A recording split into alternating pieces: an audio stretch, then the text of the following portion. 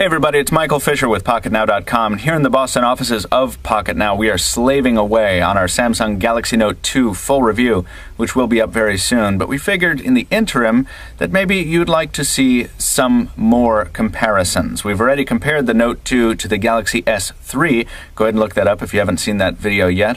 We've done an in-depth tour of the S Pen, and now we're going to have a quick look at the Samsung Galaxy Note 2 versus its predecessor, the Samsung Galaxy Note OG edition.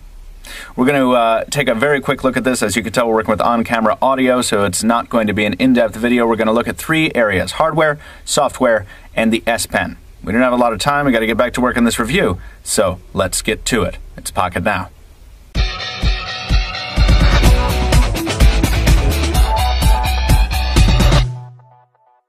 So let's take a look at hardware first. This is the Galaxy Note on the left, the Galaxy Note 2 on the right. Obviously, these are different colored devices. Both are offered in multiple colors, and it is difficult to photograph a dark and light phone at the same time. So please forgive me for that.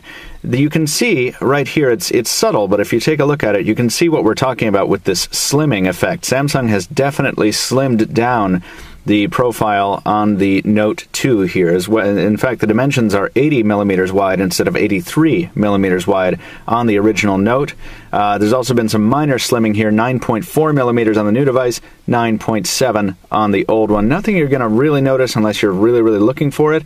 And in fact, the weight has been increased, 183 grams on the Galaxy Note 2 versus 178 grams on the original Galaxy Note. But somehow, despite all that, despite the slim margins on the metrics and the fact that this one is actually heavier, the Galaxy Note 2 definitely feels better in the hand. It's not just because there's a glossy finish, which is a little friendlier to the skin than this weird matte finish here on the original Note, but the device is slimmer, it's more palm-friendly, it's more ergonomic, very, very similar to the Galaxy S3, which we discussed in depth in our Galaxy S3 versus Galaxy Note 2 video. Let's see if we can get our focus back there. There we are.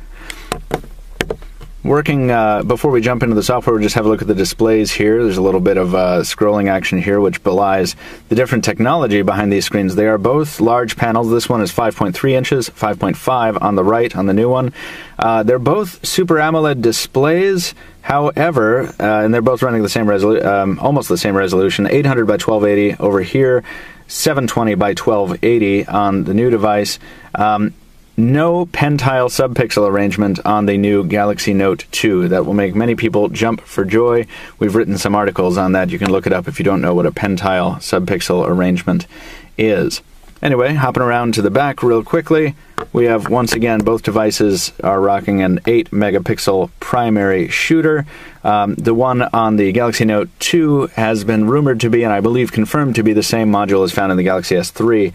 So that's good news for anyone, as anyone will know, who has used a Galaxy S3 camera before. It is an excellent, excellent shooter. Otherwise, hardware differences are relatively minor. Speakerphones are in the same place. Samsung branding, there's your flash. Volume rockers, lock button in roughly the same place. Actually, Samsung has moved the lock button down on the Galaxy Note 2, so it's a bit more accessible. And note button, excuse me, I keep doing that. Home button flanked by capacitive menu and back keys on each instance here. So, given the choice between these two models, it shouldn't come as a surprise to anyone when I say I prefer the Note 2. Despite the fact that I don't really like the hyperglaze coating, it does feel better in the hand, and it's certainly a much more manageable device due to those new, friendlier dimensions. Just want to talk about specs briefly. I know some of you people watching the video are very interested in specs. Obviously, with a generation apart, the chipsets inside here are going to be different.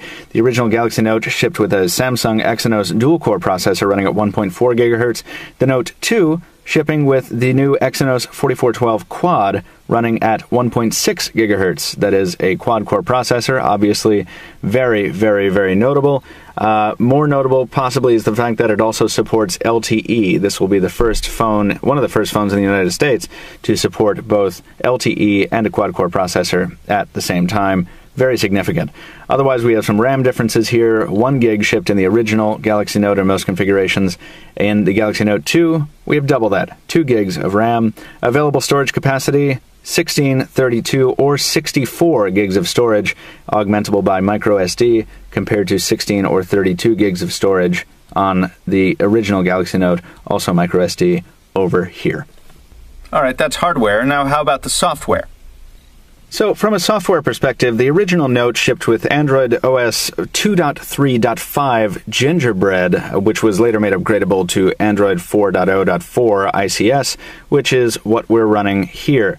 The Galaxy Note 2, being newer, of course, ships with Android 4.1.1 Jelly Bean and all the accompanying notification enhancements, Google Now, and the Project Butter UI enhancements, among others, and including the pop-up browser, which I didn't mean to open just then, but I'm glad it opened because it allowed me to show off one of my favorite features, Samsung's new TouchWiz build.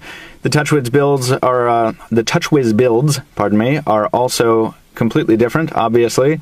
You can see in the original Note, this is very much the Galaxy S/Galaxy S2 design language in the software here, with these kind of big, square, colorful TouchWiz widgets that we became familiar with over a couple years of kind of hating on skins. The Galaxy Note 2, obviously bringing a much more modern take to the situation. A lot here Samsung just ripped directly off from themselves in the Galaxy S3, which is not at all a bad thing. You can see some nice animations on folder openings here. Obviously, a much more pronounced focus on user interface in the TouchWiz Nature UX.